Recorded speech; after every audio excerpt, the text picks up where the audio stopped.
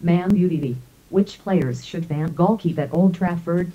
In his regular BBC Sport column, Robbie Savage looks at which of the 18 Manchester United first-team players close to the end of their contracts manager Louis Van Gaal should try to keep at Old Trafford. There has been lots of talk this week about whether Radamel Falcao is staying at Old Trafford beyond the end of the season, but there are many more Manchester United players whose futures are uncertain. 18 United players who have played in the Premier League for the club are out of contract this summer, or within 18 months.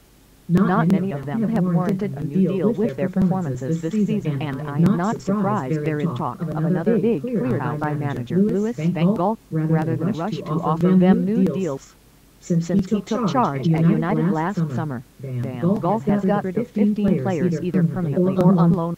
He has more decisions to make about who stays and who goes as he continues to rebuild his squad, but there are 10 players who I don't think should be offered a new contract.